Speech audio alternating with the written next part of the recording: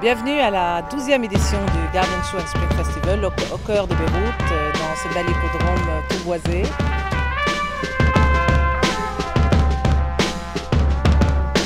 Pour la 12e année, nous avons choisi un thème qui est un thème estival, qui est le retour à la maison d'été, maison des vacances.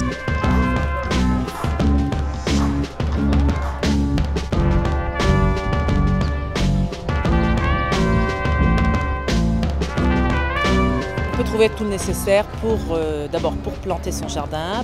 Il y a des jardins qui sont plantés pour l'occasion, ils peuvent prendre des idées, parler avec les paysagistes, ils peuvent trouver des fleurs et des plantes.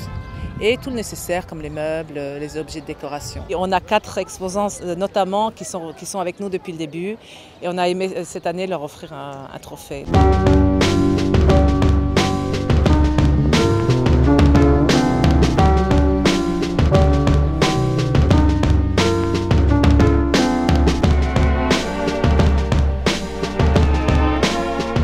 شيء حلو إنه يتكرم الإنسان لعمل فني، لعمل جميل، للإبداع، للمحبة مثل ما قلت.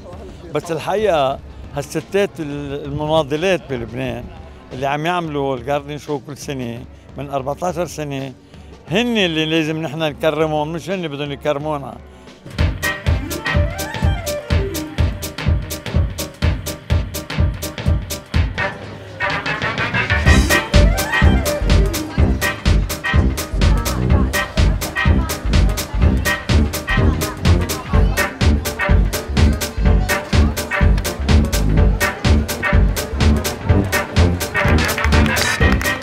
C'est le pavillon qui s'appelle Travel Lebanon et qui a pour but d'encourager les Libanais à prévoir de faire des visites à travers le Liban durant cet été. Donc ici on a une sélection d'une 60aine d'acteurs de toutes les régions libanaises qui présentent leurs offres, ce qu'on peut faire, où aller, où manger, quoi acheter, où dormir.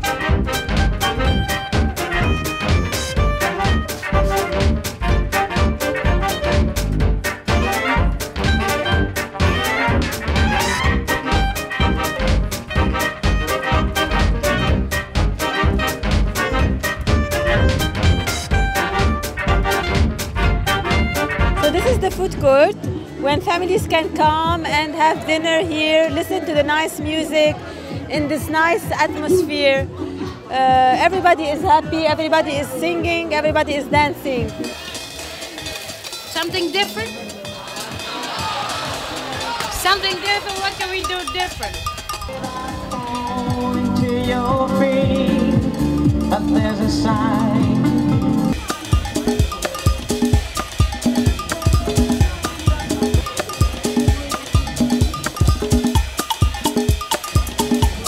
Very nice, and I always want to come. I like environment and recycling and things. I like the atmosphere. I like the people here. I like the place, especially that they have a lot of things to share it, and just to show the world that we have really a wonderful country. It's amazing. We like the whole atmosphere, the location inside the garden, and we come here every year for the flowers. We love to buy flowers.